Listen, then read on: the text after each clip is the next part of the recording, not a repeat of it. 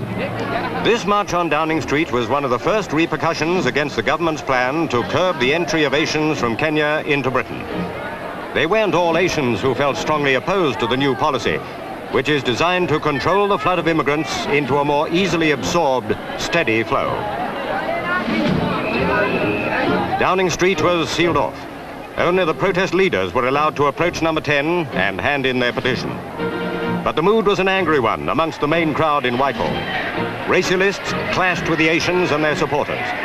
It was an ugly time when, unfortunately, bitterness took control.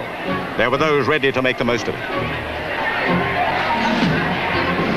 Thousands of miles away in Nairobi, Kenya's capital, the Asian community prepared to leave. Britain was their destination. But the entry gates were quickly being closed. The Kenya government had not pulled its punches in telling the British passport-holding Asians they were not wanted. President Kenyatta said he looked forward to the early Kenyanization of the commercial life of his country. Asian shopkeepers were left with little alternative but to wind up their businesses and seek new routes. The airport was jammed with those lucky enough to get flight tickets to Britain. There were thousands more who, even with a flourishing black market in operation, would be left behind.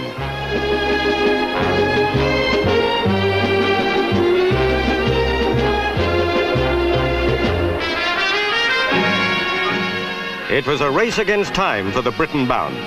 In quick succession, they were inoculated. The days were fast running out before the unchecked flow of immigrants into Britain would be braked.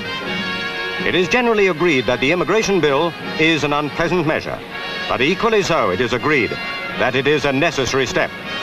Color of skin is not relevant to the problem.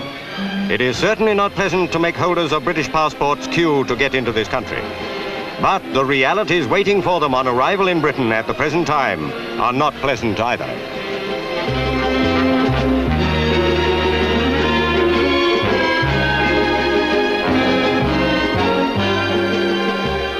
At Gatwick and Heathrow airports, capacity-packed plane after plane had arrived from East Africa. The passengers considered themselves lucky, even though many had nowhere to go. Racketeers quickly hooked onto the bewildered newcomers, offering them accommodation at sky-high rents. The racket had a big turnover. Others were more fortunate. The plight of immigrants is a sad one, but Britain is faced with overcrowding and unemployment. We have to find the answer.